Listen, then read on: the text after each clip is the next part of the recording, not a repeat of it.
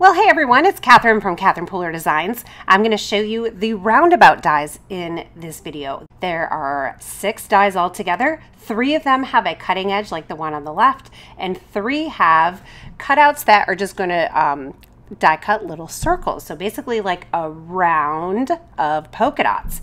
You can use them separately or together to create polka dots cut through your card, or cutouts around or inside your circle die cuts. So here's a close look at those. See, there's no cutting edge on these. They just cut those circles out of the cardstock. So you can use these dies with the cutting edge on the outside and then the circle polka dots on the inside, or use the polka dots on the outside, circle cut on the inside, and back and forth. These were all made to layer and nest inside one another, giving you tons of design possibilities. Then add in the roundabout sentiments and stamp the curved sentiments on the outside of your circle, on the inside of your circle. Let's take a look at them in use. I'm going to use a large circle die, and then the layer inside has just the polka dots, and then another layer inside with the die cutting blade. So that's going to make 3 different cuts there.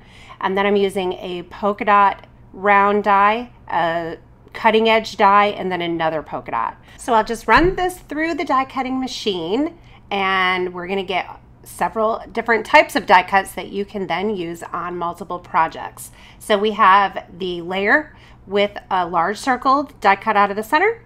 We have a ring basically that has polka dots cut out of it. And then we have a small circle. So all of these pieces can be used on different projects. And then on this one, you can see we have the dots punched around the outside of that circle frame. And then we have a die cut circle with the polka dots around the edge. So depending on how you layer these pieces together, you're gonna get different looks. So for this one, I did a circle die cut out of the center, and then I did the polka dots, 2 rings of polka dots.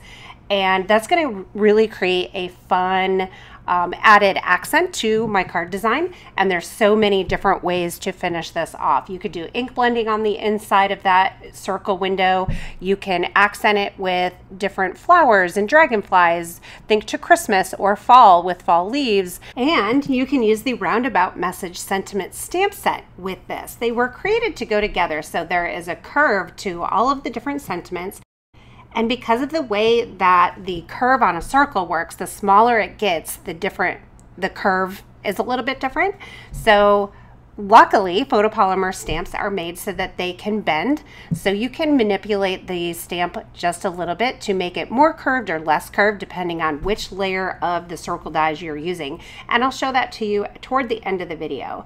But for this card, we're doing the You Make My World Nicer, and then I stamped the Love You on one of our little sentiment banner dies, and then we're just gonna add on the Night in Flight moth, which I have previously colored in. And if you want to see some other videos on that, I have lots of videos on my YouTube channel showing you how to color with ink pads and blender pens.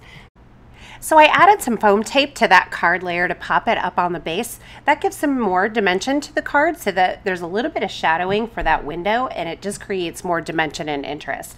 Added the moth, added some sequins and an extra little sentiment there, and you can see how easy it is to work with a basic card layout like this.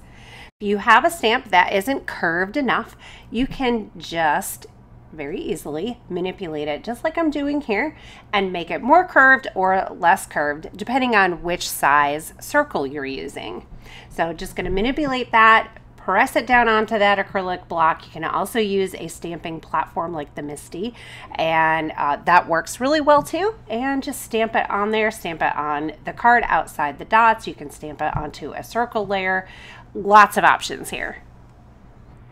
And look at how cute that is when it's stamped on there. You make my world nicer. And then again, just add a snowflake or a Christmas tree or a fall leaf or a little tree stump and a porcupine or hedgehog. There are a few straight sentiments in this set, and they were sized perfectly for the sentiment banner dies as well as our notes of love dies, so they'll work great together. Here are some great samples using these dies in various ways by myself and our brand ambassadors. Hope these inspire you and you see the versatility of this product. This can be found in our shop at shop.catherinepooler.com. And if you're looking for more ideas, head over to the blog, catherinepooler.com/blog.